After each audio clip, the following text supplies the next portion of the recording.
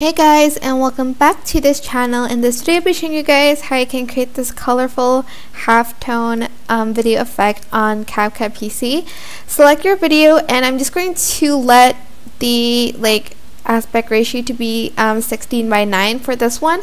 Go to effects, and under trending you can see that there is a dot silk screen effect. Just add it to your track and adjust it till the end of the video. Select both, right click, and select create compound clip.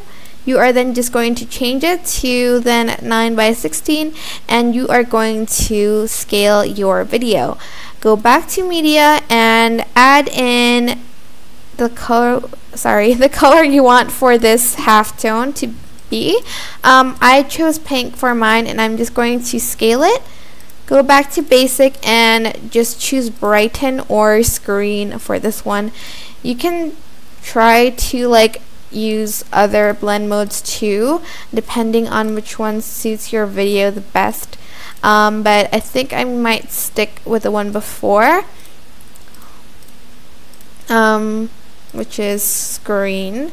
But that is it really. I hope this tutorial was helpful for you guys. Don't forget to like, comment, share, and also subscribe to this channel if you haven't done that already.